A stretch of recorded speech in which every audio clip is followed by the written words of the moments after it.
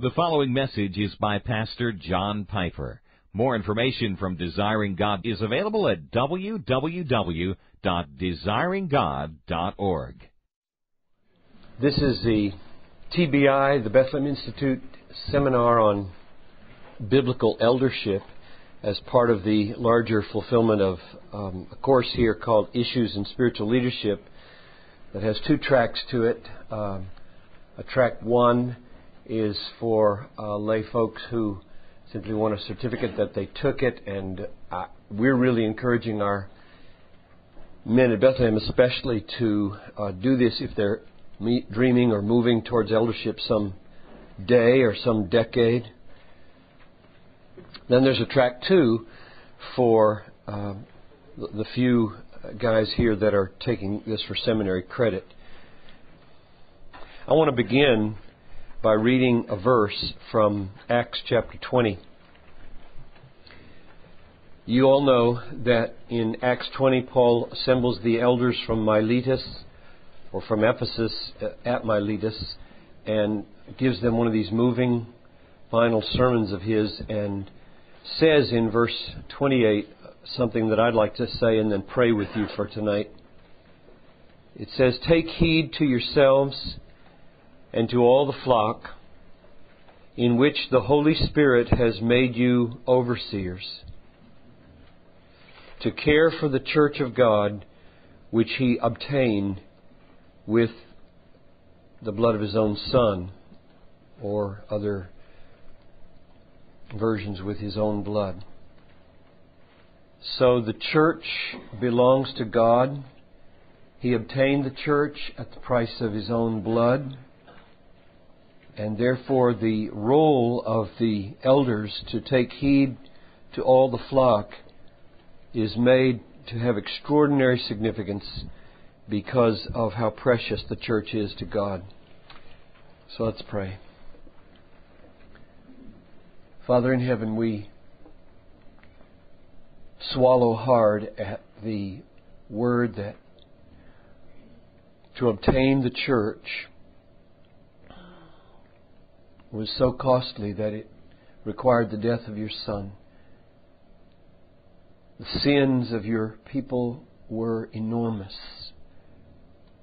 and we have been purchased at great price, and we are not our own. Now we belong to Christ, and we belong to you, Father. And you have ordained, as we will see, that there be shepherds, overseers, pastors, elders, to care for this great purchase.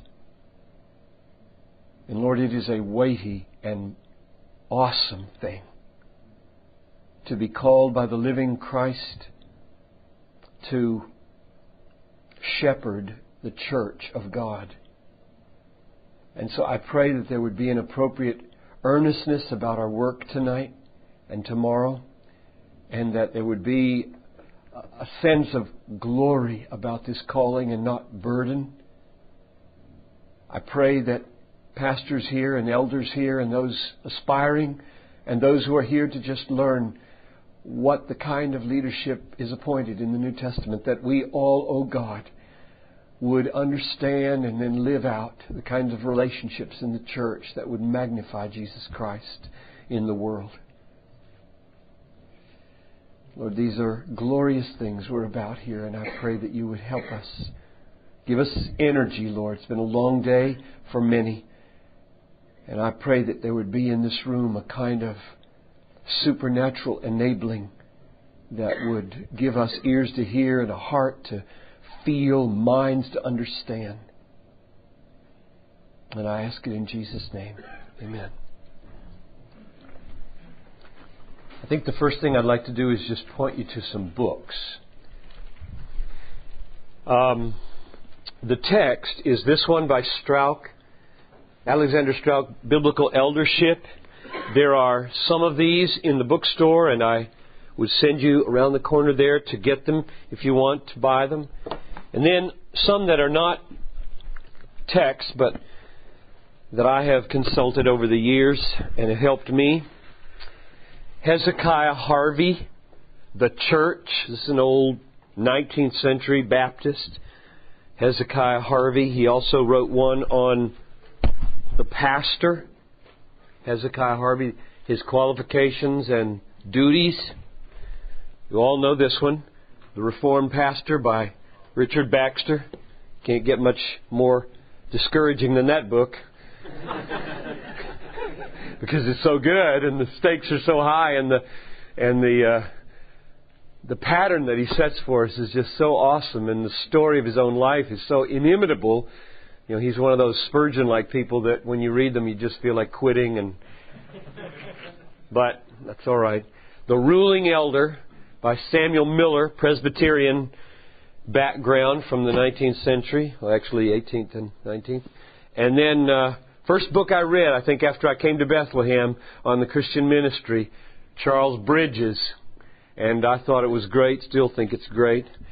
And then this one, which I've only dipped into, The Elder's Handbook by Berghoff de Coster from the CRC, Christian Reformed Church of America. So there's just some more books besides Strauch that you might be interested in consulting as you study these things. And I'm assuming that a lot of you are in process about this. If you're coming from other churches, it may be that you're in flux as to how your church will be governed. And I think I will talk to you about a little history of this at Bethlehem. Before I jump into this, though, just let me see if there's any questions about mechanics or logistics, anything like that. Okay. If there is, be sure to grab me. Just some introductory words about the history of Bethlehem here and my tenure here. I grew up as a Southern Baptist in Greenville, South Carolina, and never heard of elders. And had I heard about them, I'm sure I would have thought they were Presbyterian. And then went to seminary, and I skipped all the polity courses because I thought I was going to be a teacher, which I was for about 6 years. And I'm glad I did that, frankly, because these things can be learned on the job probably just as effectively as in seminary. And there you need to do exegesis and theology and church history, which you won't do if you don't do it there probably. You have to do this. Your church has to be run. And so you will get this done or you'll lose your job. You will figure out a way to lead the church. Speaking of you, the pastor. Came here in 1980 and inherited a system of government which was deacon governed. There was a council of deacons, it was called, and there were 24 of them. And 11 standing committees. So every year there was a ballot, and it was such that there had to be 2 choices for every office. So we needed about 200 people on this ballot. Now the church in those days when I first came had about 300 people in the church. Now this is the sort of thing you get into if you lock yourself into a rigid, structured constitution with many boards, many committees, and many offices. It's a dreadful mistake. One of the mistakes is that you've got to have losers. You've got to have half losers every time you have an election. And if the church doesn't have the size to warrant that many candidates, it is a prescription for carnal leadership. And there are churches being governed by fleshly people with no spiritual life all over the country because of constitutions that mandate certain levels of leadership, and there aren't the people to fill them, and so it's a popularity contest. The least unfit get called, and that's not a way to call anybody into spiritual leadership at any level, the committees or your more ruling type organizations. So I didn't touch this at all for 5 years or so. I simply, when I got to a text in my preaching, would talk about the elders. When the deacons were praying and we were talking about what our mission was, I would simply point out, I think this group of guys, and they were men, and they were mandated to be men, interestingly enough, and we'll talk a little bit about that later. I said, you are a hybrid. you are doing duties that belong to elders, verses 1 to 7 of 1 Timothy 3, and you're doing duties that belong to deacons, verses 7 to 13 of 1 Timothy 3. And so this is a hybrid board, and they began to adapt to that we're a hybrid. That's what we are. And then over the years, we began to just feel a little bit uneasy with that probably there should be a clearer identity of who the governors of this church are. Where is the authority vested, and how do they relate to others? And what about all these committees? Is that a good thing?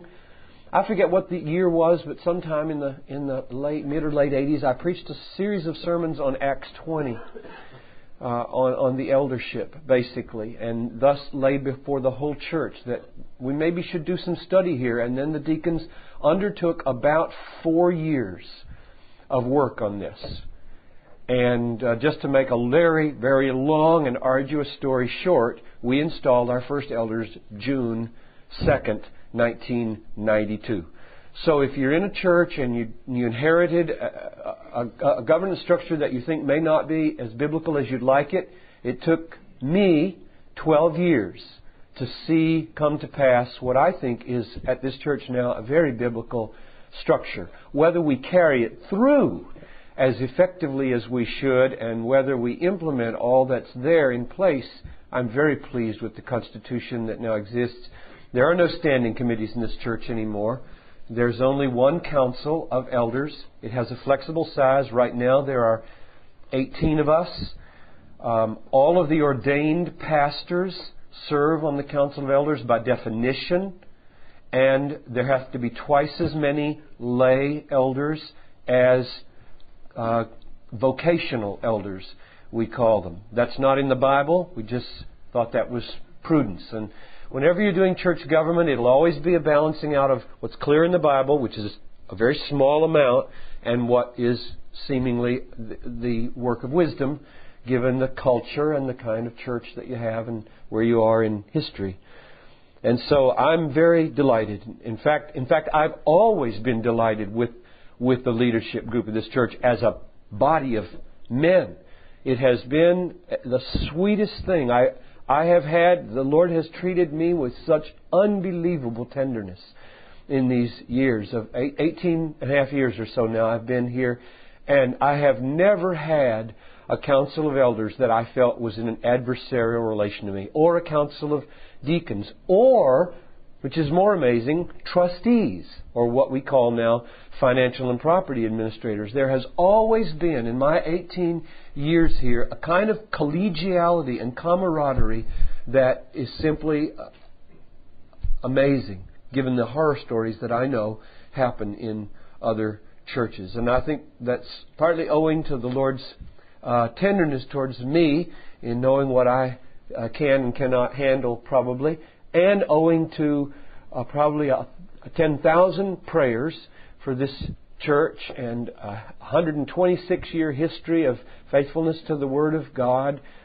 And then I think there are some other practical means that the Lord has used to preserve that kind of unity that we'll talk to over these next hours. So since 1992, then, we've had a council of elders here, and we don't have a body of deacons. As deacons are needed for various things, they can be chosen. We don't have any standing committees. The elders create whatever bodies seem to be helpful. So they've created a children's committee, and they've created missions committee, and they've created building committee, and they've created a Desiring God board, and they've created a TBI board, and they've created financial and property administrators, and they can abolish these tomorrow if they want to. So the elders govern the church by creating all these things, and they are totally flexible. It feels so good now to have the flexibility to respond to ministry. There's one of the principles we're going to get to in a minute, and I shouldn't jump ahead here, but I'll say it here, is that I think when you have 11 standing committees, the mindset that you create in the church is that ministry consists in serving on a board or a committee. That is deadly in a church. That is not ministry. those boards are yeomen who have to bear the gutsy stuff that nobody should want to do to free people to do the ministry. Ministry ought not to be thought of board work. Ministry is in people's homes. Ministry is at the hospitals. Ministry is on the streets. Ministry is where needs are, not making decisions at a board level. That should be streamlined as fast as you can get it streamlined in order to maximize and mobilize people for mission and ministry all over the city and the neighborhoods and the nations. And yet, all over the country, churches think ministry, I'd serve on that committee, or I'll serve on that board, or I'll serve on that. And so everybody's sitting around going to board meetings all week long. And what kind of ministry is that? That doesn't get anybody saved, and it doesn't heal marriages, and it doesn't bring kids up in the Lord. And so, enough on our history. You can ask questions as we go along. I think I'll save the hymn for later. Okay. The outline that you have there, you can turn to that on the second page, is what I'm going to try to follow now. I'm not sure how many of these we can get through tonight, but I was thinking maybe 3 of them. And I'm going to reverse the order of the first 2. I sent this off by email today and then realized, oops, I got it wrong. So I'm going to start with the importance, preciousness, and purpose of the church, because I just want to begin by making sure we feel the weightiness of what we're about here and who we're serving. You can't talk about biblical eldership without laying the foundation of the church. What is the church? Why is the church? What's the goal of the church? How precious is the church? So I just want to highlight some of the names of the church and some of the ways the New Testament sees it so that you can feel the wonder of it. The bride of Christ, of course. Husbands, love your wives as Christ also loved the church and gave Himself for her so that He might sanctify her, having cleansed her by the washing of water with the Word, that He might present to Himself the church in all her glory, having no spot or wrinkle or any such thing, but that she would be holy and blameless. So husbands ought also to love their own wives as their own bodies. He who loves his own wife loves himself. For no one ever hated his own flesh, but nourishes and cherishes it, just as Christ also loves and cherishes the church, which is His body, because she married Him and He married her. So one picture that elders should have in their minds as they go about their work is, I am serving the bride of Christ. I am laboring to remove spots and wrinkles. I am laboring to enhance this glory, this splendor here. And every time it seems to be small and low and nitty-gritty, pause and close your eyes and pray and say, Lord, remind me that this body of people I'm serving is more important than the U.S. Navy or the Pentagon or the Senate or the entire House. This is the bride of Christ.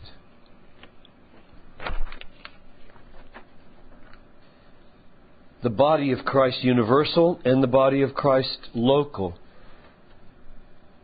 Colossians 1, He is the head of the body, the church.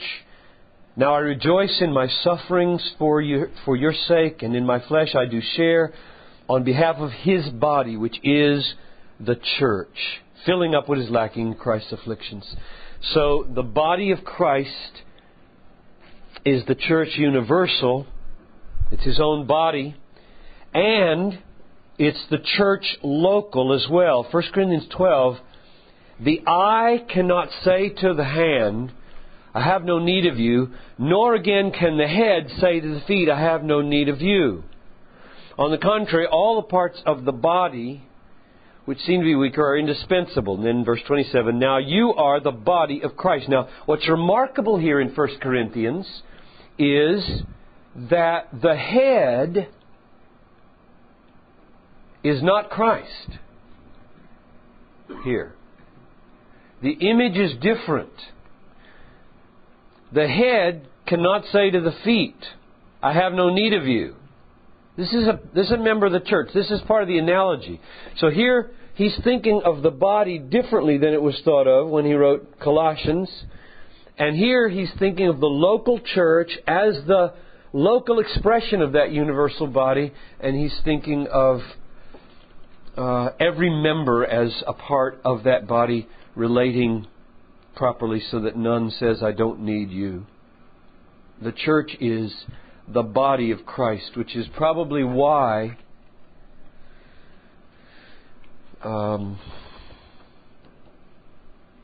Paul was spoken to by the risen Lord on the Damascus Road with the words, why do you persecute me? Why do you persecute me? When you put my people in jail, you persecute me. The household and dwelling of God. Ephesians 2.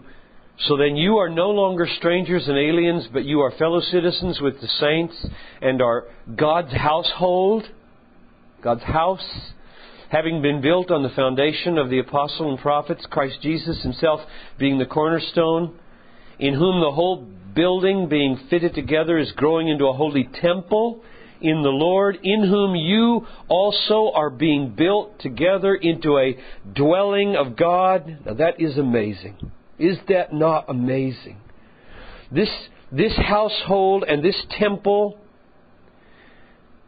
are being built, the people of God are being built into a temple or a dwelling of God. There is a way in which God inhabits the church that's different from the way He inhabits a soul and the way He inhabits nature. His omnipresence is focused and active in a different way in the church than anywhere else.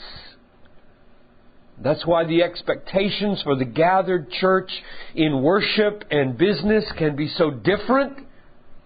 Like when you are assembled, my Spirit is with you, hand him over to Satan. Something different seems to be going on there than just somebody off on their own, claiming to be filled with the Spirit and acting on behalf of God. A dwelling of God is what the elders serve. And then the pillar and bulwark of the truth, or the pillar and support of the truth. 1 Timothy 3:15, I write so that you will know how one ought to conduct himself in the household of God. That could be written as a banner over this meeting tonight and tomorrow. I teach, hopefully biblically, so that you will know how one ought to conduct himself in the household of God, which is the church of the living God, the pillar and support of the truth. That is an amazing calling. That is an amazing calling. There is no other institution in society with this mission. It isn't the university. It's not Christian colleges and seminaries. It's the church. The church is the pillar and support of the truth. That means if we do our job well, the truth stands. And if we do our job poorly, it can crumble. Generations will suffer if we don't fulfill that mission. Is that church there the corporate church or the local church? The universal or local? The question is the church here the corporate, universal, or local? And I think the answer would be it's the universal church coming to expression in local expressions. In other words, if you say universal church and leave it out there unspecified in the air, it has no concrete place where anything happens. You get saints in heaven, you got saints yet unborn, you got saints scattered all over the world in various peoples. So where and how is is truth being upheld. It's when it becomes concrete in local expressions, I think, that this becomes a functional reality. But I wouldn't want to make a hard and fast distinction here. So that's a high calling, and it's especially relevant for elders. Why? Because we're going to see that elders are charged, and they're the only people that are charged in the New Testament church with teaching.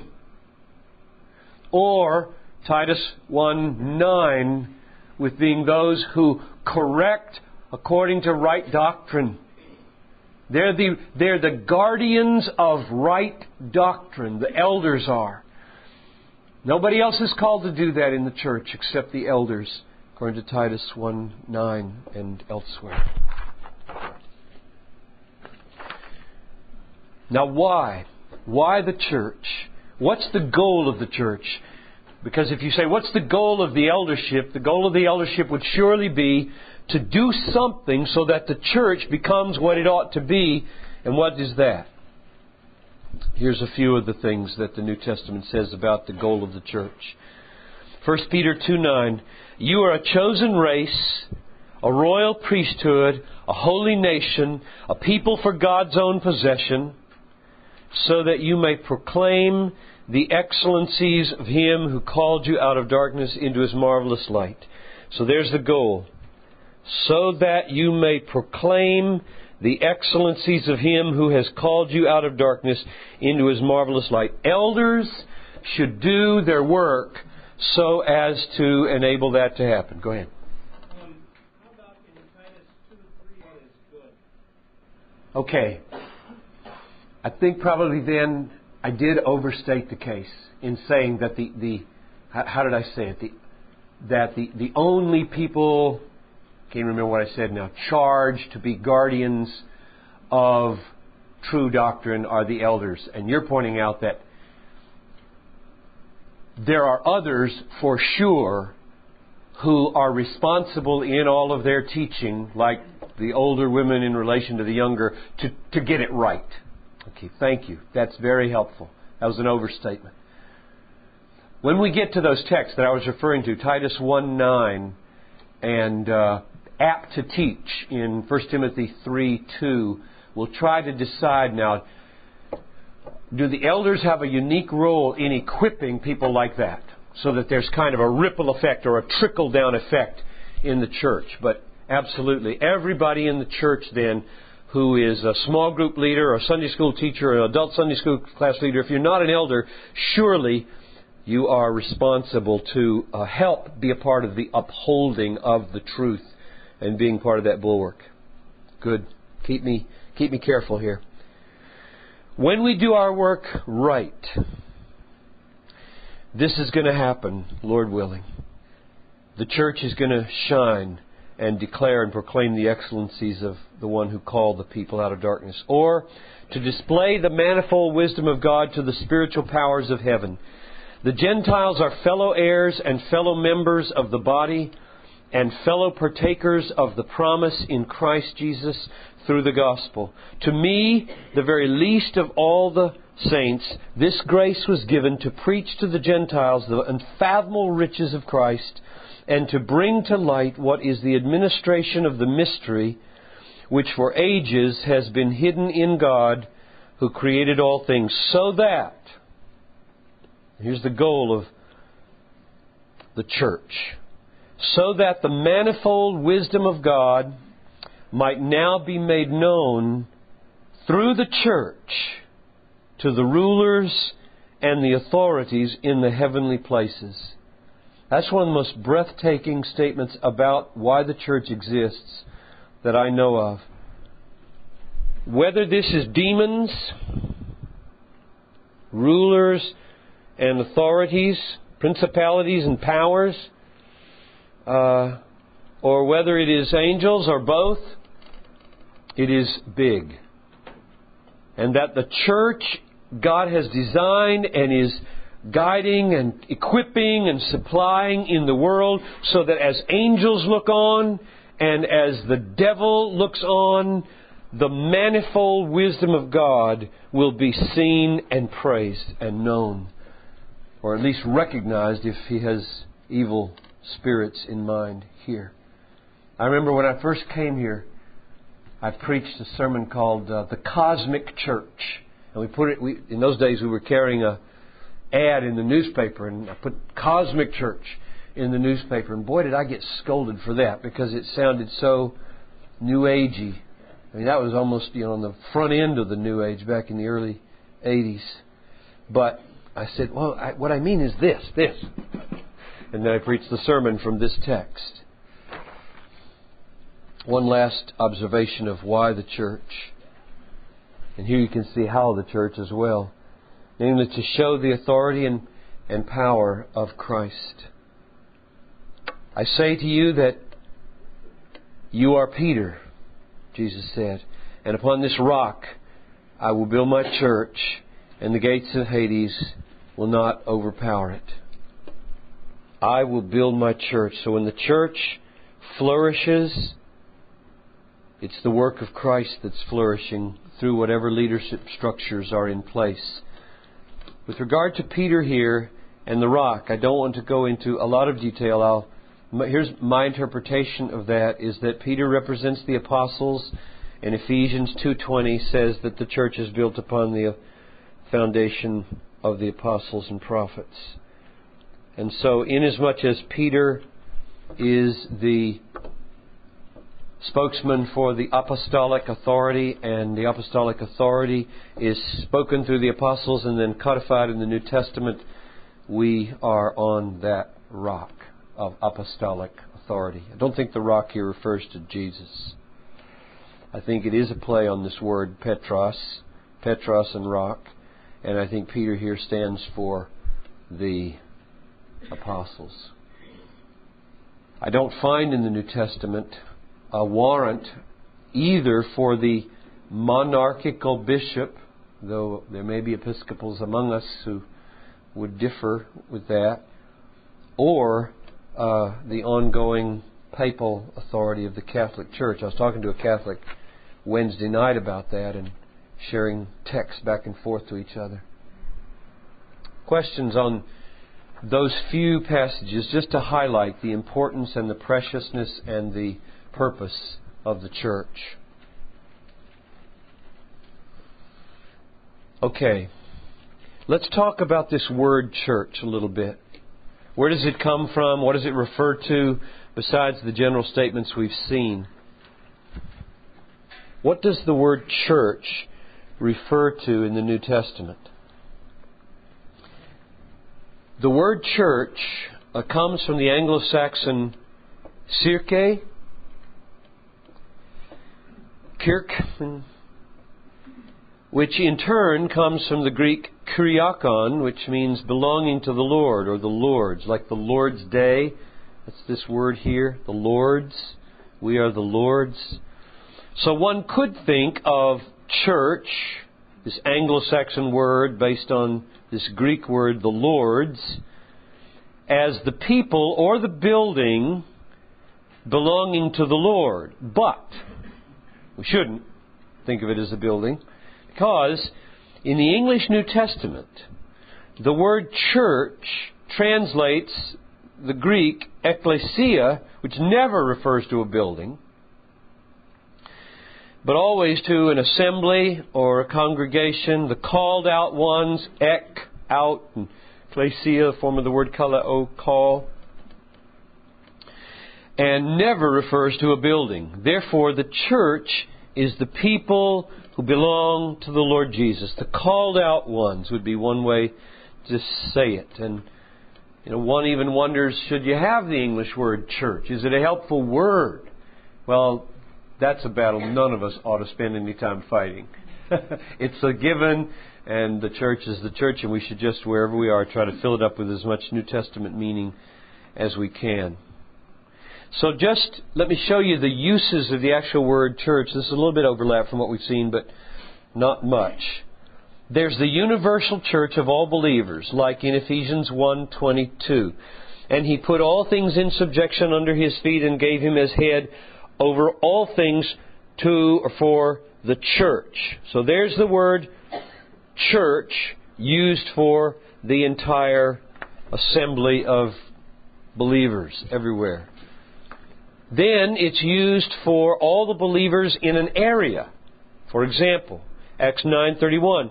So the church throughout all Judea and Galilee and Samaria enjoyed peace, being built up and going in the fear of the Lord, and in the comfort of the Holy Spirit it continued to increase.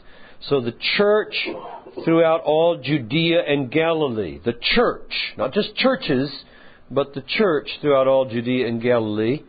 Then it's used of all the believers in a city, Acts 8:1.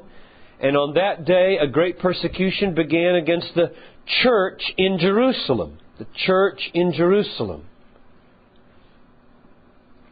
Then it's used for the believers gathered in household congregations in the New Testament. 1 Corinthians 16:19, Aquila and Prisca greet you heartily in the Lord with the church that is in their house. So, back to Phil's question here. When you read church in the New Testament, you must simply attend to the context to see, is there a local expression of it in view, or a district expression of it in view, or a area-wide, or a city-wide, or a universal-wide expression of the church. The people of the Lord, the people, the ecclesia, the called out one, the assembly, conceived of at these different levels. And I would be hard put to say that there is an official expression at each of those levels. Like there should be an official church of Minneapolis. I've related to a lot of guys in this city, and some of you may be there, who think there should be an eldership of Minneapolis. Who are the elders in the Christian church of Minneapolis? This is the teaching of Watchman Nee and others, that every city should have a body of Christ.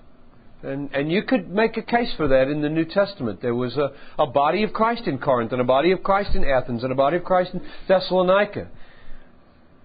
And then you'd have the elders. But to me, there's not enough to mandate that, possibly. And maybe there should be some Minneapolis expression like that, maybe, but I couldn't get dogmatic about that, I don't think. In fact, what you'll find, I hope anyway, is that on some of these ecclesiastical governance issues, I don't want to be real dogmatic, period. Because some of the things I'm going to be defending, as far as structures go, are, I don't think, as ironclad as some other doctrines are, which is probably why there is the Episcopal structure and the Presbyterian structure and the Baptistic structure. Those three big structures that we all learn about if we were studying these things in history. Now this is a thicker pile, and this is point number 3 on your outline. Any observation or question you want to raise right there about the use of the word church in the New Testament? Yeah, Dave. Well, there are about, I think, 200 different names of the church in the New Testament. So I've left out about 192. I didn't even think of those in those terms. But the household of God is the Father. But I wasn't trying to think. I've got to make sure I find some names of the church relating to Christ, some relating to the Spirit, and some relating to the Father. But you certainly could do that. We could do that. Now, let me tell you what you're looking at here. We produced a document in the late 80s through many long months and years of study. And this is an excerpt, plus a lot of changes that I made in it today, in which we tried to come up with principles that would guide our study, goals that would guide our study as we were thinking through biblical church governance. So there's 11 of these, I believe, 11 of these principles of biblical local church governance, and they provide a backdrop against which we will look more carefully at the eldership. And so these are very historically significant for me and for us here at Bethlehem, biblical principles of local church governance. Number one. So I've got a principle and then I've got followed by text to try to support it. The local church is governed by Christ. Matthew 16:18, I will build my church. This governance, as well as other texts on His headship over the church, this governance was mediated through the authority of the apostles and their close associates. I'll come back to these texts. Today, Christ still rules through the words of His apostles as they are preserved for us in the inspired writings of the New Testament. Therefore, every effort will be made to conform the structure and procedures and spirit of church governance as closely as possible to New Testament guidelines, with a constant eye to promoting the glory of God and the advancement of faith. Now, before we look at the text, let me just re-say that in my own words and apply it to our church. Christ is the head of Bethlehem Baptist Church, the local expression of the universal body, alongside millions of other local expressions. He rules over this church not by some esoteric, magical, secretive word spoken to elders, but through His apostles, who now are all dead. We don't have apostles here. I have good friends who lead denominations who do have apostles. It's because they define them differently than this. But we don't have that office here. The apostles are the book. There's my Bible. Okay. The New Testament here is the written expression of the Word of Christ and the charter of the church and the rule over the church. The elders then are responsible to be apt to teach and to correct people with good doctrine by knowing this book and effectively applying it to their people, so that Christ mediates His authority and His power and His teaching and His love through His Word and the apostles' teaching of it and the elders' understanding of it, preached and taught through that. Now, of course, I'm going to talk these later principles. There's going to be the priesthood of the believers. But I wanted to lay that down first as Christ being the teacher and the leader and the governor of His church. Matthew 16:18, I will build my church. Ephesians 2:19, built upon the foundation of the apostles and prophets. Now there's all kinds of disagreements as to just what "and prophets" refers to. Whether there was another office there of prophets, or whether they were just charismatic prophets here and there, or whether this means apostles and prophets, meaning apostles who are prophets, which is the position of Wayne Grudem. And I'm inclined to think that may well be what it means, but I don't think we need to settle that one tonight either. The apostles and their authority, however it was shared by prophets, or whether they are the prophets here, is the foundation of the church. Now, I mentioned inspired writings. Here's one of the texts I would go to defend that. 1 Corinthians 2:12-13. Now we have received not the spirit of the world, but the Spirit which is from God, that we might understand the gifts bestowed on us by God. And we impart this wisdom, we impart this in words not taught by human wisdom, but taught by the Spirit, interpreting spiritual truths to those who possess the Spirit. So there is one kind of claim in Paul's writings for his own inspiration, that he doesn't teach in words taught by human wisdom. And we could add here 2 Peter 3, where Peter says there are some things in Paul that are hard to understand, and men twist them to their own destruction as they do the other Scriptures. So Peter already aligning Paul's writings with Scripture. So Paul's writings, being inspired, are among the apostolic writings that govern the church. Here are some texts that show the kind of authoritative function the apostles had in the church, which they still have through the writings of the New Testament. He says in 1 Corinthians 7:17, "Only let everyone lead the life which the Lord has assigned to him, and in which God has called him. This is my rule in all the churches."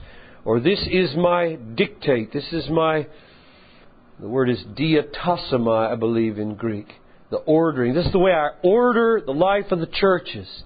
So Paul claims amazing authority. None of us should talk this way, but the apostles can talk this way. And here's a couple of more illustrations. 1 Corinthians 14:37 and 38. "If anyone thinks he is a prophet or a spiritual, let him recognize that the things which I write to you are the Lord's commandment. But if anyone does not recognize this, he is not recognized." Wow. So Paul at least had a self-consciousness about being the Lord's authoritative spokesman as an apostle, which he was, to write in a way that was virtually the Lord's commandment. And anybody who didn't recognize it, he said, "You're not recognized." 2 Thessalonians 3:14. "If anyone does not obey our instruction in this letter, take special note of that person and don't associate with him, so that he will be put to shame." So you get at least those three texts where the Apostle Paul says, "I stand as an emissary of the risen Christ, called out by Him and taught not in words of human wisdom, but in words taught by the Spirit. And therefore what I say holds sway in the church as the governing word." And now we don't have Paul around to talk like that anymore. We only have what he wrote. And therefore faithful elders will do their best to mediate that through being apt to teach to their congregations. And thankfully, the congregations have Bibles in their own laps at home where they can get it from the apostles as well. And I said at the end of that principle that we have an eye to the glory of God in all of this. I based that on 1 Corinthians 10:31, whether you eat or drink, or whatever you do, including all your eldership and all your church governance and all your constitutional design, do all to the glory of God. Our mission statement here at Bethlehem is, we exist to spread a passion for the supremacy of God in all things for the joy of all people. So if you say, "Why are you doing this seminar?" I would say, I'm doing this seminar to spread a passion for the supremacy of God in all things for the joy of all peoples. Because I think that if we get the eldership right, if we get governance right, if we get the Spirit right, if we get the Word right, then God's glory and God's supremacy will be wonderfully and passionately honored, more than if we don't get it right. And the joy of faith is the goal too. Convinced of this, I know that I will remain and continue with you all. Here's what's Paul's life task: for your progress and joy in the faith. The advancement and joy of your faith, the King James says. Paul wrote what he wrote, said what he said, structured the churches the way he structured them, appointing elders in every church for the joy of your faith. The elders exist for the joy of the church. They should never forget that. If there's an unhappy church, something's wrong with the elders. Something's wrong at the heart of the church. If it's not pumping joy out of the elders, something's wrong. It needs to be adjusted, because that's the goal of the apostolic ministry. So that's principle number one. Christ governs His church through the apostles, whose writings are now in the New Testament and are taught by faithful elders. Principle number two. The ministry of the church is primarily the work of the members in the activity of worship toward God, nurture towards each other, witness toward the world. Internal structures for church governance are not the main ministry of the church, but the necessary equipping and mobilizing of the saints for the work of the ministry. Oh, that every one of our churches would get this mindset, the ministry mindset that every saint is called to minister. And the pastors, the elders, exist to inspire them and equip them and encourage them and strengthen them. And yes, there has to be the whole hospital dimension of the wartime mentality. You got to have a good field hospital if you're going to do battle. Otherwise, the morale problem of the frontline troops that are being chewed up day after day is going to be very bad. So it's a multi-layered vision of mobilizing ministry, but oh, that our pastors and elders might think, mobilize the people for the city and the nations and the neighborhoods. Not just, let's have committees and meetings that are nice. So here are some texts that support that. Ephesians 4, or one text, 11 and 12. Christ gave some, here's the risen, ascending Christ giving back to the church now what they need. Some as apostles, some as prophets, some as evangelists, some as pastors and teachers, for the equipping of the saints, for the work of service, to the building up of the body of Christ. So you have this group here, and then you have the equipping of the saints. That's everybody. That's not a select group. For the work of ministry, diakonia here, to the building up of the body of Christ. And then when the body of Christ is built up, it's effective in the world. Holler at me and wave at me if you want to stop on any of these. Yeah. Distinction between pastors and teachers? No, there are not. And the reason you can tell that is because you don't have this little word as. There's a grouping here. You got as apostles, and some as prophets, and some as evangelists, and some, and then you don't have this word some as between pastors and teachers. These are taken as a group. I think it means pastors / teachers. And we'll see why, because I'm going to argue that pastor, elder, overseer, and bishop are all synonymous in the New Testament. And they must be apt to teach. That is their main task, governing and teaching, which is what we'll see later. 3, governance structures should be lean and efficient to this end. Is this end of equipping and mobilizing. Governance structures should be lean and efficient to this end, not aiming to include as many people as possible in office holding, but to free and fit as many people as possible for ministry.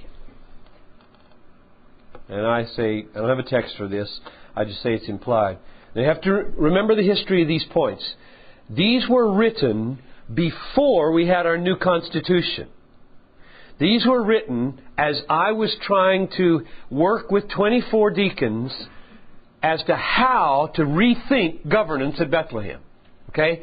So we developed these principles not as conclusions, but as guidelines for how to get to where we presently are, and how to correct where we presently are if we happen to not have it right. So that's where these came from. So we started by saying, it seems to us that if this is true, then this would be true. And as you were going through that process, how quickly were those 24 deacons turning over in leadership? Good question. Let's see if I can remember that. I think they could do, just like now, I think they could do 2 successive 3-year terms. If I'm not mistaken. Any history buffs here that remember back in the Dark Ages? That's what we have now with our elders. Have to be off a year, then they can come back on. 2 successive 3-year terms reappointed by the church. So they could be on 6 years. And most of them would have been there for 6 years. And do you find, just in terms of governance, as far as elders, how much difficulty is created by the gap? It's the gap between those who are just coming on and aren't up to speed yet. Right. It would be terrible if it were huge. So you got to stagger it out, so you don't have everybody going off at once. And you need to bring your best ones back on quickly. By best, I mean those who are called and gifted. See, I believe in the church, our mindset shouldn't be, we got to pass this around so as many people can be an elder as possible. That mindset is just crazy. It would be like saying, John Piper, you get to preach once a Sunday. We need 51 other guys to preach because we just need to pass it around. Well, I think I'm called and gifted to preach. And as long as the church believes that, they'll keep saying, okay, that's your job. That's your elder job mainly. There are other things too. And then there are other jobs, and guys are good at them. They're just tailor-made at them. And you have to balance that with, you don't want to institutionalize a man in a role that then he might become unfit for it, and you can't ever get him out of it. But you need to have solidity and long term. So, for example, we will lay off, I think, 3 or 4 of our 18 at the end of this year. We have brought back on 2 this year that we laid off last year when they took a year off. And so the gap feels right now like we will be having new blood over the years, but it won't be such that nobody remembers how this thing is done or what the ethos is. And if you stay in a place long enough, if a pastor stays long enough and builds leadership long enough, it sort of spreads. Like I'm sure as I look out in this group, there will be many men in this room right here who know the vision of this church, know the heartbeat of this church, and they're not on the council. And when they came on, it would hardly take them any time to get up to speed, just because they've been around long enough to breathe it. Then why term limits? Okay, now that's an interesting question. The question is, why term limits? Do they become a substitute for honest accountability? Sort of. Sort of. And here's what I mean when I say sort of. Suppose a man loved by everybody in the church and has served as a deacon for many decades is becoming a little bit senile. He's saying off-the-wall things at the meeting. Still a precious man.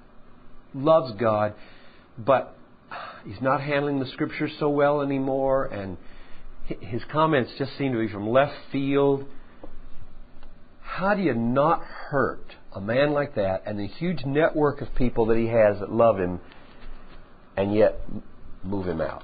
Because he's got to get out. He can't. He's making the business hard, and it's not helpful. You're appealing for honest accountability. Go to him. Talk to him. Yes, amen. I want to be candid. I believe in candor and honesty and getting in people's face and telling them like it is. But in reality, there needs to be gentle ways of doing some of that. Now that's really honestly, that's in my mind for why we need to have an easy way every 6 years to not bring somebody back on. It's easier not to bring somebody back on than it is to fire somebody in the middle of their life devotion to the eldership. But I feel the sting of what you're saying, that if we just kind of talk about people behind their back and you have a problem elder and you don't deal with him, you don't deal with the problem elder, go face to face with him, that's terrible. I mean, you're going to lose your whole camaraderie if you do your business that way. And those guys who are in this room right now know that's not the way we do it here. I mean, when we have tensions on our council, a lot of lunch meetings happen within 2 weeks to go face to face with those problems, and they're dealt with right up front. But it just seems like there's another reason for it, and that is that men need sabbaticals. We didn't call it that. After 6 years, take a year off. Breathe deep. Get a perspective of this church from outside the council. If you're called and you're gifted, you'll be back here within a year or two, and you'll come with something fresh. So I think there probably are reasons to warrant it. I mean, the fact that it's 2 3-year terms, there's nothing biblical about that. Believe me, you are free to do it, 4-year terms, no repetitions. Go ahead. It sounded early on like you're saying that after 2 3 year No, let me explain again, just to clarify what we do here. Right now, with the Council of Elders, an elder is affirmed by the church for a 3-year term. He comes up for reaffirmation at the end of that term and can serve another one without taking any time off. That's almost a given unless he's committed adultery or done something really wacko in his doctrine. If he's a gifted and contributing member and is not exhausted at the end of 3 years, the church in all likelihood will say, bless you, keep on serving. At the end of that 3-year term, automatically at least a year off. And then he can be nominated again, reaffirmed by the church, and back on. What does a small church do? What with you mean 2-3 people? Right. Yeah. The question is, what does a small church do? Doesn't have the luxury of this kind of rollover. And well, the ones that I am aware of don't insist on it. In other words, they don't. You need. Here we're getting ahead of ourselves. You need multiple elders. I believe that the New Testament teaching is not that there's just one elder, but that there should be several in every church. And so I would say think through something that works for the local small 50-person church. Whatever. I don't have a prescription. Don't take ours. Don't assume this is the way to do it. I mean, there's some biblical core values here, but those are not biblical. 3 years, a year off, 2 terms, that's just pure human wisdom through much prayer and fasting and study and thinking and our tradition, our history, all that. You could do it a very different way than that. Yeah. There are no term limits for vocational elders. We do not, that is, those of us who are ordained do not have to take a year off. That's one of the either burdens or perks of being ordained, depending on how you look at it. David? And yet, periodic reaffirmation. We do have to be reaffirmed.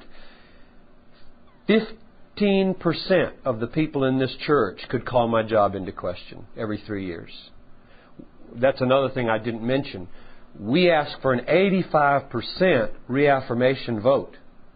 Now, that doesn't mean that an 84% would unseat an elder. It means we'd go back to the drawing boards and say, whoa, if 15% of the people in this church find a problem with this man, we need to find out why.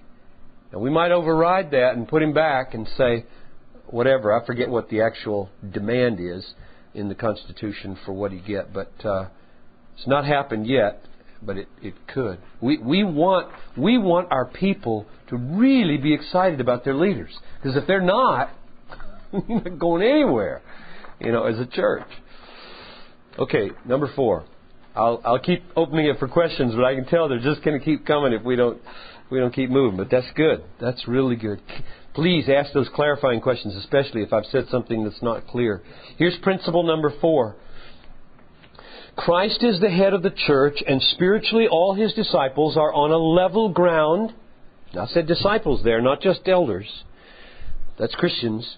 Are on a level ground before Him, each having direct access to Him and responsibility to intercede for the good of all as a community of priests. Men, women, old, young, all believers are priests. Sometimes this will be played off against elders or leaders. But let's see if that's a New Testament thing to do. Let me just give you the texts here that caused me to see this the way I've said it. Ephesians 4:15, speaking the truth in love, we are to grow up in all aspects into Him who is in the head, even Christ. That is, we are all to grow up into Christ. All the members growing up into Christ. This is a very famous Matthew 23:8-11 a Baptist text. Do not be called rabbi, for one is your teacher, and you are all brothers. Let's give you a little anecdote here. When I came to this church, I don't know why it is with churches today, but churches like to have doctors for pastors. This is why you create the D-Min degree. Well, when I came to this church, they repainted the sign out front. Dr. John Piper. Dr. John Piper. I made them redo it immediately. Get that doctor off of there and put pastor. Not because I'm so literal that I get in everybody's face who calls me Dr. Piper, but because there's something meant here. And I just want to be careful. Do not be called rabbi, teacher, doctor, maybe. For one is your teacher, and you are all brothers. Do not call anyone on earth your father, for one is your father. See, you could overdo that, couldn't you? My son shouldn't call me father. You know? That's clearly not, I don't think, what they mean. There's a kind of, this is a warning not to overdo leadership and miss the priesthood of the believer. This is a warning text. This is a balancing text against all these texts we're going to be looking at tonight that endorse and describe leadership. One is your Father, He who is in heaven. Do not be called leaders. For one is your leader, that is Christ. But the greatest among you shall be your servant. So surely the spirit here at least is, like in the Sermon on the Mount, don't do your alms to be seen by men. Don't fast to be seen by men. Don't pray to be seen by men. That doesn't mean don't fast and don't give alms and don't pray. It means your motive shouldn't be that even when you do those in public, your aim is to get recognized for them. So this is a warning to the Council of Elders. It's a warning to pastors. It's a warning to people like me who have a letter after my name, a degree after my name, and a lot of you do. To want people to recognize that. I mean, I'll just show you how far I've taken this. I have a diploma from Wheaton College, a diploma from Fuller Seminary, and a diploma from the University of Munich. They're all in a drawer. I've never hung them on any wall in my life. In fact, I have never taken my degree from Munich out of its tube. It came from Germany in a tube. I took it out to see that I got it. I put it back in the tube. It's in the bottom file drawer where it's been for the last 25 years. Now, there's nothing to brag about that. And please don't feel guilty if you've got all your diplomas hanging on your wall. As I read this text, I feel, and of course, you could be a lot humbler than I am. I mean, there are strategies to get the praise of men, right? Besides hanging diplomas on your wall. So I could be writing books because I love the praise of men, right? So you don't hang your diplomas up, you just write books and sign them. So don't put me in any kind of saint category here. Just know this text is a warning to all of us to beware of wanting to be stroked as a leader, but rather we are to be servants. We're to lower ourselves, get down there, work in the nursery. Say amen, David. Okay. Work in the nursery, teach Sunday school classes, do the things that the saints do.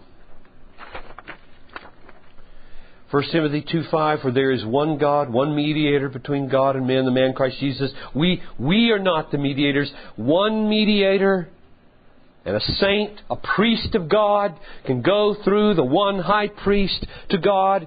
And here's a little parenthesis on manhood and womanhood. I hadn't intended to do this, but this may be good.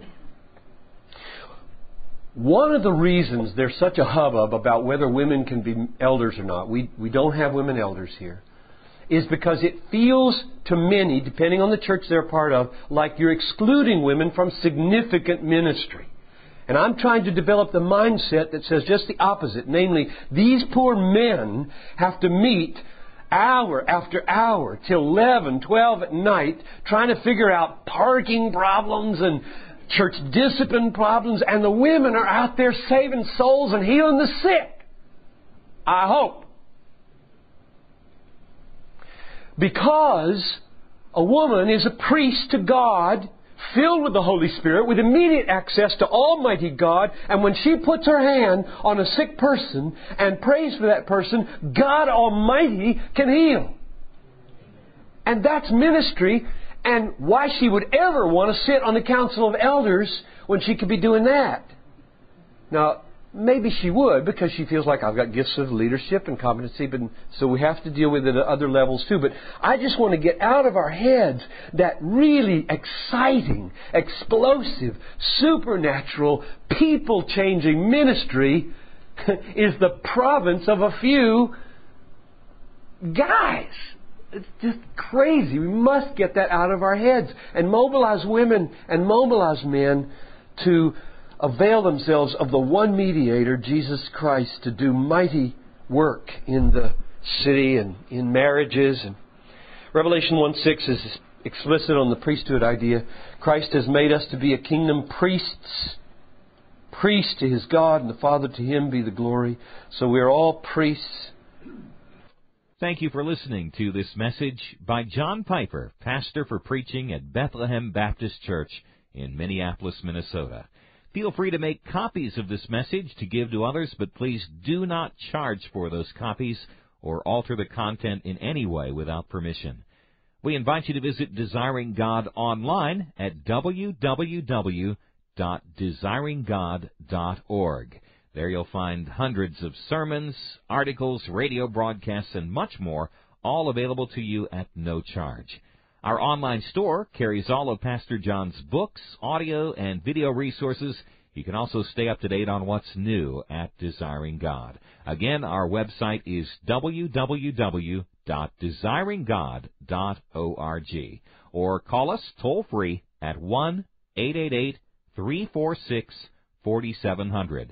Our mailing address is Desiring God, 2601 East Franklin Avenue, Minneapolis, Minnesota, 55406. Desiring God exists to help you make God your treasure, because God is most glorified in us when we are most satisfied in Him.